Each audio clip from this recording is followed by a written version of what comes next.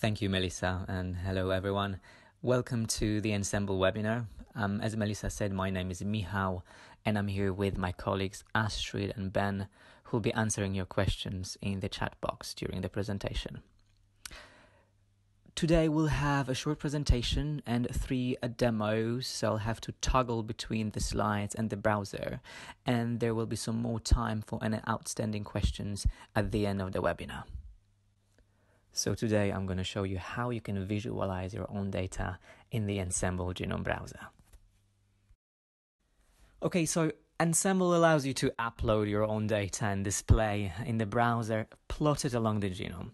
And there are 2 ways of doing it depending on the data size. So small files can be uploaded directly to Ensembl. In that case, we're saving the data. Therefore, it's not possible for large files above 20 megabytes to be visualized in that way.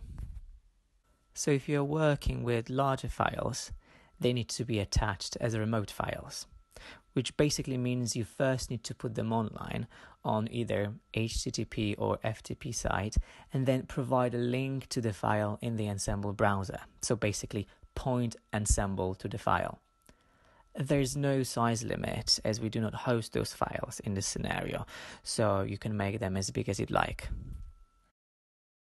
What is great about visualizing your own data in Ensembl is that you can save it to your own Ensembl account.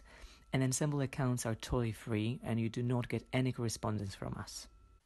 You can then share your data or the visual representation of it with your collaborators, for example, or generate really nice figures which you can then use in your research, as Ensembl is open access and free to use.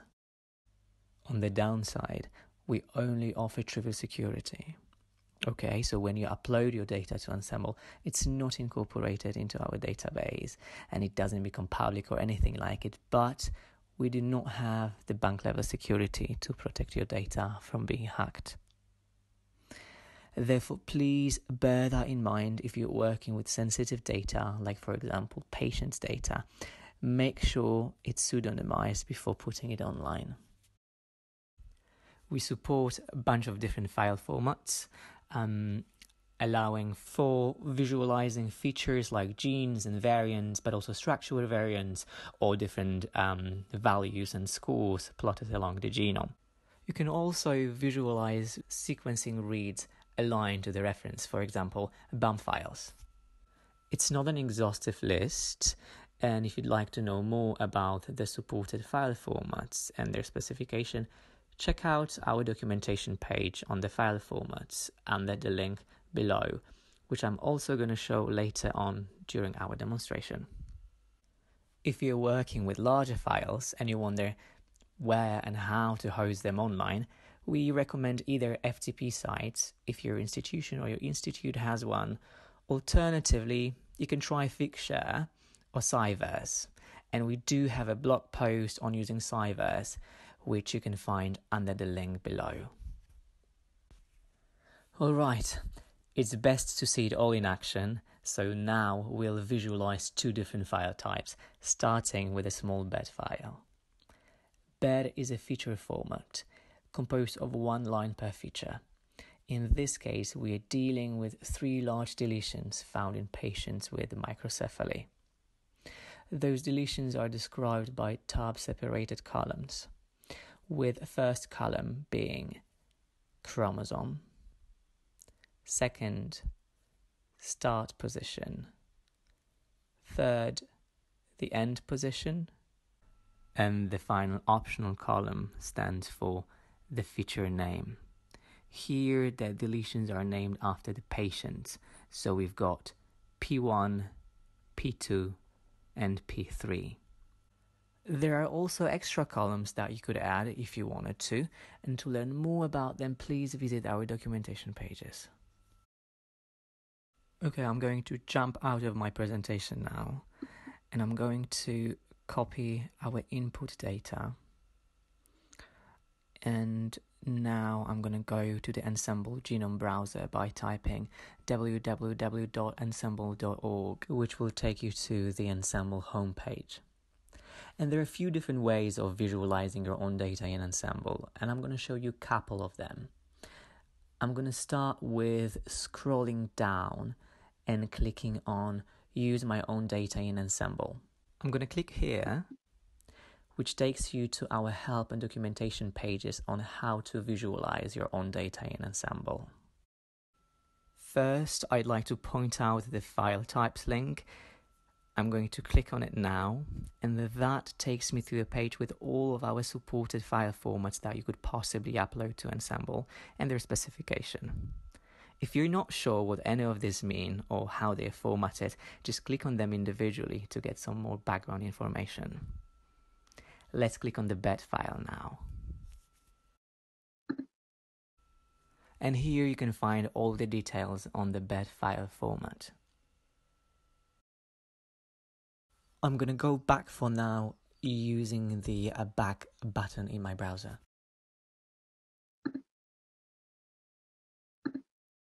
I could add my own data by clicking on this custom tracks blue button, which would take me straight to the data submission form.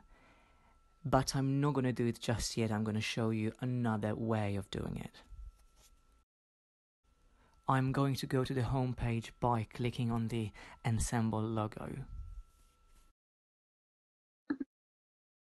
Another way of doing it is adding your own data directly from the Species homepage. I'm going to click on Human now, where you can find Display Your Data in Ensembl. Clicking on this link jumps you to the data submission form. Okay, so what we need to do first is to give our data a name. I'm going to call it bed demo. We then need to provide our data. We can do that either by pasting the data directly into the text box, or alternatively by uploading a file using the Browse button for files up to 20 megabytes, which allows you to search for a file on your computer. Okay, the last thing we need to do is to choose the file format from the drop-down list. I'm going to click on Choose, and I'm going to select Bed. If I uploaded a file from my computer using the Browse option, Ensembl would automatically recognize the file extension and would have picked the file format for me. But by pasting the data in the data box, we need to do it ourselves. Now we are ready to click on Add Data. It might take a little while. Here we are. Hopefully you've got a thank you message saying that your data has been uploaded successfully, with an option to jump to the nearest region with data, which I'm going to do now by clicking on the genomic location link, which takes me to the location tab, region in detail view, which contains the data I just uploaded.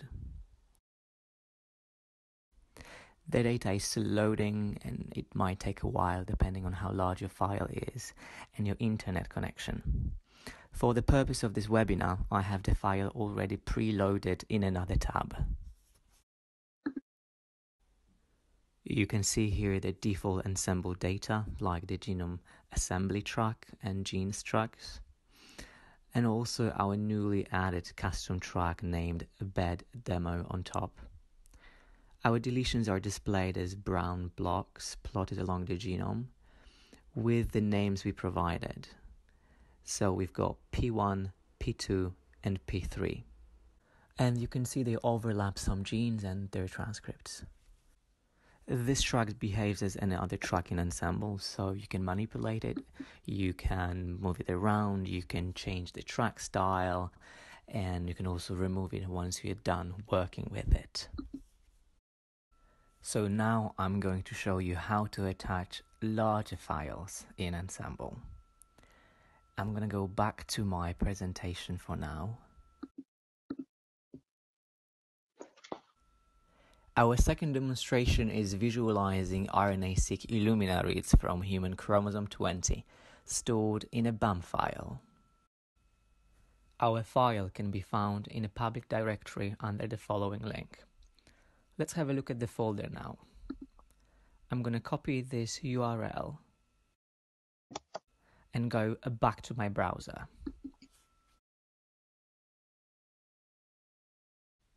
That's the address we just copied. Here we have a bunch of BUM files and their corresponding index files with a bum.bai extension. Please note that when pointing Ensembl to your reads hosted online, you only need to specify a link to the BUM file itself, not to the whole directory.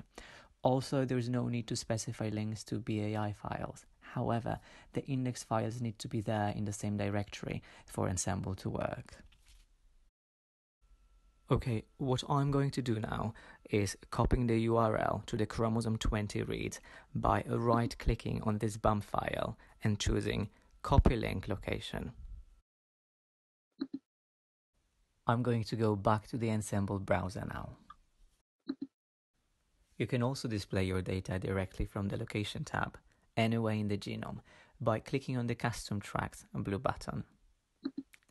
If you added any data before, it'll be listed here in this table. But we want to add another track, so I'm going to click on this blue button here, Add More Data. Once again, we have to provide a name for our new track. I'm going to call it a BUM demo this time. All I have to do now is provide a URL to our file hosted online in a public directory by pasting the copied link here directly in the text box. In this case, you can see that Ensembl automatically recognized the file extension and picked the data format for me. All I have to do now is simply click on Add Data. As you can see, I've just got a message saying that the data has been attached, which I can close. So the data is loading now, but I'm not going to see any reads in this region as we are currently in chromosome 5, while the uploaded reads have been mapped to chromosome 20. Let's jump to any gene on chromosome 20 then. For example, let's say CDH22 and go. It's quite a big file with lots of data and many reads, so it might take a while to load. Please give it some time, give it a minute. And just like before, for the purpose of this presentation, I've got the data preloaded in another tab. Here we have our gene CDH22 on chromosome 20. You can see the default Ensembl tracks, but also our newly added BUM file. The new track is named BUM Demo, and you can actually see that the reads are split into two tracks, forward above the contig and reverse below. The grey peaks, or the histogram if you wish, represents the reads coverage, while the actual reads are shown below. Okay, let's have a closer look now by drawing a box around one of the peaks to zoom in and see individual reads and their sequence. So we just jumped to the region we selected, and let's do it again until we see individual reads. So let's zoom just a little bit more. Okay, great. Here we have 30 base pair window, where you can see the sequence of the reads we just uploaded. The reference sequence is shown here on the bottom. You can see both strands, forward and reverse. The actual individual reads are shown in grey, with the consensus sequence from reads here on top. And the height of those bases over here on top indicates the reads coverage. Any mismatches between your read and the reference are highlighted in red. And here you can see both potentially a sequencing error, but also a SNP indicated by this column of red bases. That one actually looks like a heterozygous variant. Obviously, you wouldn't call your variants like that, and maybe you wouldn't do meta-analysis in this view. But it's a really nice way of visually inspecting your reads and variant calls if you needed to do some kind of manual curation or quality checks, for example. Okay, great. That's the end of the second demo, and let's go back to my presentation as I've got one more demo for today. The last thing I wanted to talk about are track hubs. Apart from visualizing your own data, Ensembl allows you to add lots of publicly available data via TrackHub registry. As you may already know, track is a type of data plotted along the genome. TrackHub is basically a set of tracks, while a TrackHub registry is an online repository of various TrackHubs shared by either large consortia or individual researchers. You can also contribute to the TrackHub registry yourself by creating a TrackHub containing your own data and sharing it with the public. So now it's the time for the final demo of today. We're going to view the main select hub in Ensembl. Main stands for a matched annotation from the NCBI and EMBL EBI, which provides one well-supported transcript for every protein coding gene, agreed to be the most biologically relevant and 100% identical between NCBI's RefSeq and Ensembl. And there are two ways of adding TrackHubs to Ensembl. First, by using the TrackHub registry itself, and I'm going to show you how to do it now. Let's jump to the TrackHub registry using the browser. You can find the TrackHub registry under www.trackhubregistry.org, and here we have the homepage. You can see there is an option to submit your own data and making it publicly available for others.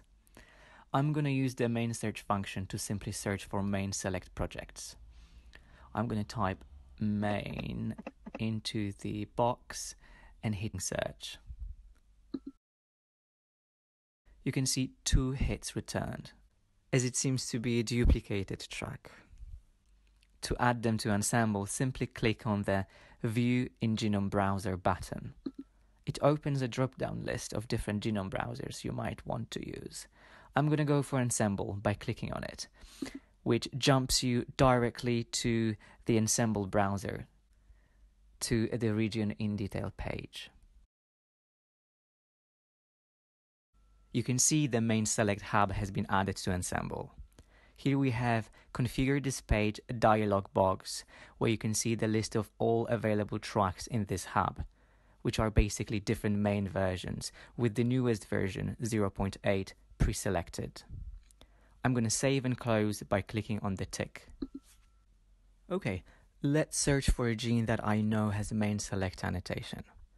I'm going to type ESPN as a gene name and click Go.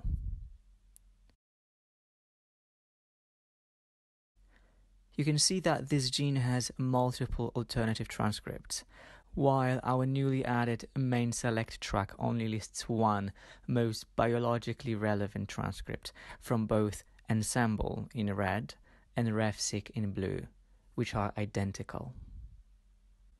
Alternatively, you can also search for TrackHubs directly from Ensembl by clicking on Custom Tracks button and selecting TrackHub Registry Search from the menu on the left. I could type main here and hit search, and as you can see, those hubs have already been attached, as we've done that earlier by using the TrackHub registry page.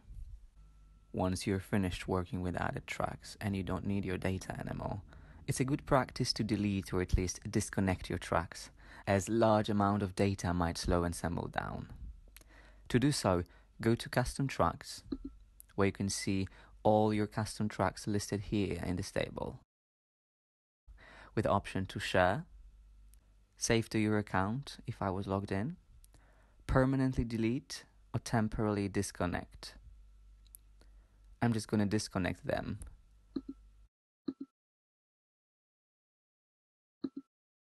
And then save and close. That brings me to the end of our demonstration. I hope you found it useful, and thank you for joining us today. See you next time. Goodbye.